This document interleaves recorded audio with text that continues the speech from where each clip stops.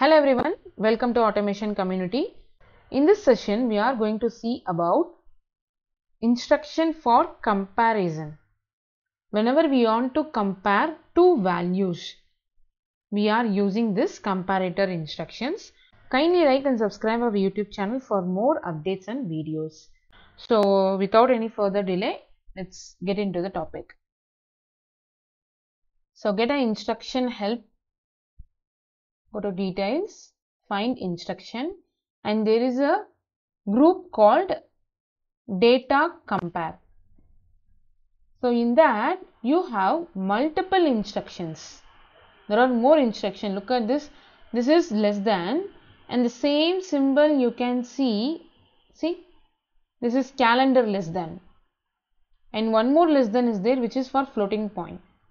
This is for long less than. This is the data type. Okay, for different data type we have a instruction. So the same less than instruction is there for word and double integers, floating point numbers, even for calendar dates also we have. Alright, so let's see about three instructions today. So this is less than, and we have greater than and less than. See, equal. This is less than, and we are going to see about equal and greater than. So these three instructions we'll see in this session. So let's take equal to first. So here you have to give the operand, which two value you want to compare, that one you have to give. So I'm going to use D0, and you have to give one more value to compare. So one is D0 and another one is D1. So let's take this and take one input, which is let it be a switch. Alright, so connect these two.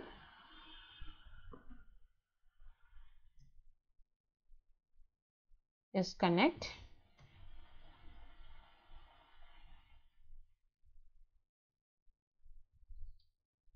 So it is connected, but still you can see there is an error here.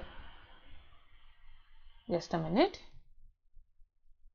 Yeah, see, this equal is having red color. What does that mean? It is having a error. So how to find out what error and where exactly it is? So let's do the compile.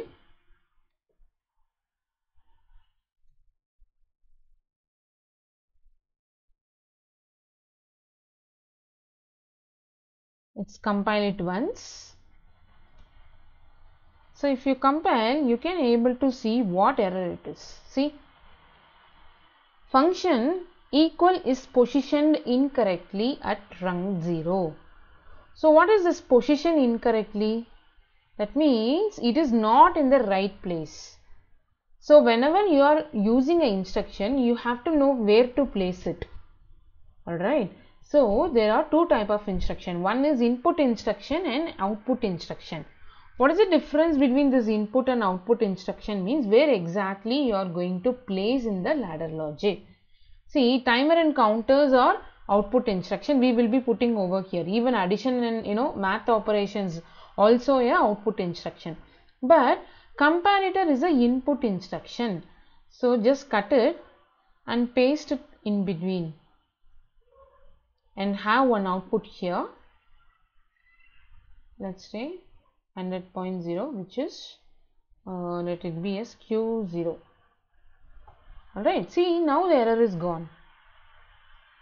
Look at this. This is the input instruction, because from this we have to get the result of this block. So that's what it is, input instruction. If timer and counters are, we can able to make use of the address of counter and timer in the remaining rung. You can make use of it, right? For example, in our previous session, if you see, we have used the timer in the output, in the right hand side of the run, and to make use of the timer's address, we will be using one contact and putting the timer address. Alright, so for comparator instruction there is no option like that. That's what it is, a input instruction. So through this block itself we have to get the output. Okay, So let's go for the simulation.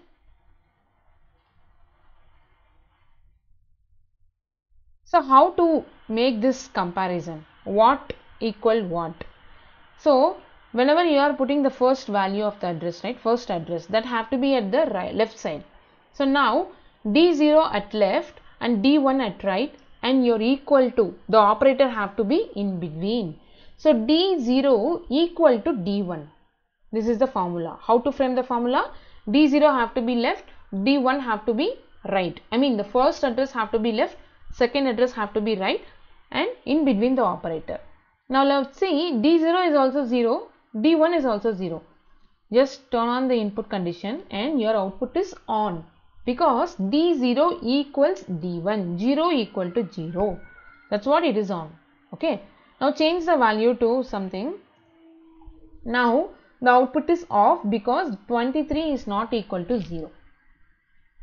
So whenever you want to compare two values, that may be some sensor values, for example in a tank water level control system, so you can give the set point as tank expected height, expected level.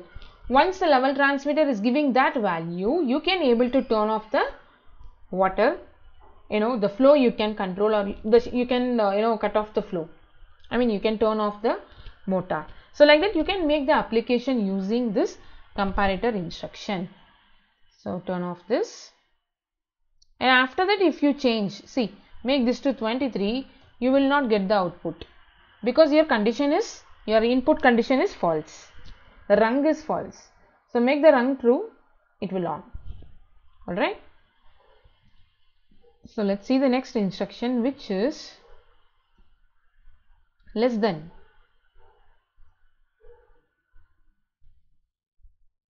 So let's put the same input here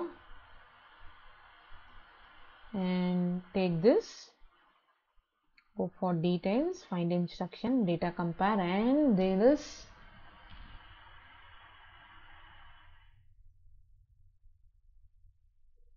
let's take this less than, first one, same value I am giving, D0,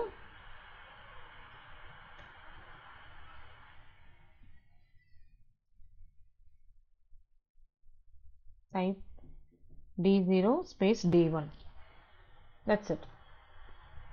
Connect one more output here, which is 100.01, which is Q1, that's it. Connect.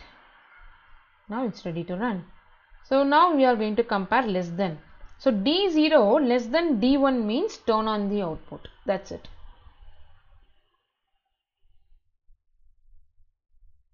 Now turn on this. This is on, the first condition is on because 23 is equal to 23, but 23 is not, it's not less than 23, it's equal, right? So that's what this is not on.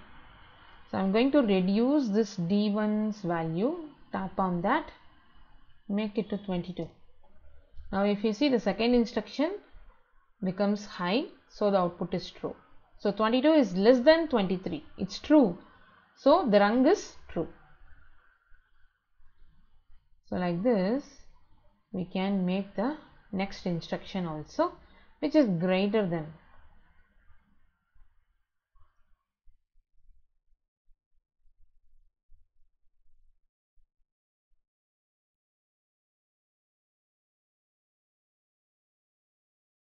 Greater than, and here also I'm going to give the same address, D1, we'll give the same input,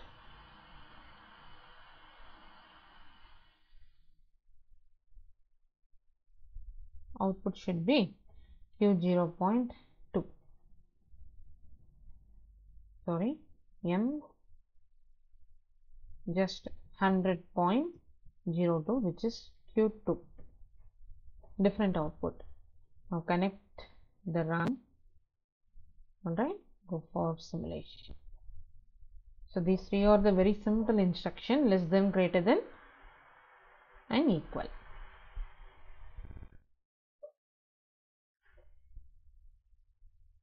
I'm going to turn on the input. Now D0 is having 22, right? So 22 is less than 23. So the less than instruction is giving the positive output. So 22 is not equal to 23. I mean, not equal to 23. That's what the first instruction is off. And the last one is off because 22 is not greater than 23. So now change the value of 23 to 24. The last instruction is on because that is greater than 24 is greater than 23. So it is true. I hope you are understanding the concept. Now I am making again back to 23, so the first instruction is on.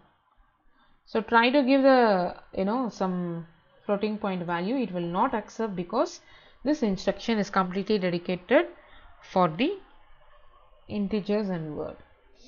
Okay, invalid value entered. So just delete that. So the last instruction is on because 89 is greater than 23. Simple, right? So I hope you understand these 3 instructions. I'll meet you in the next session with another 3 instruction in comparison instruction list in Omron PLC. So kindly like and subscribe our YouTube channel. I'll meet you in the next session. Thank you.